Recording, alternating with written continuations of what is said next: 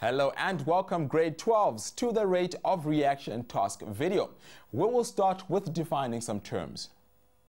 Explain these terms: rate of reaction, collision theory, and catalyst.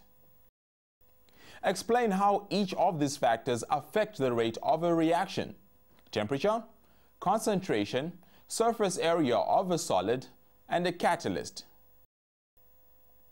How could you measure the rate of this reaction where calcium carbonate reacts with hydrochloric acid to produce calcium chloride, carbon dioxide, and water?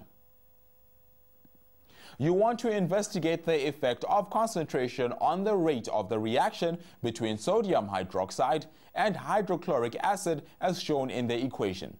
Answer the following questions. What is the investigative question?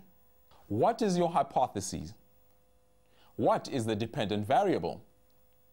What is the independent variable? What variables will you keep constant? For this question, you need to redraw this graph on your answer paper. Is this reaction exothermic or endothermic? Label the activation energy on the graph.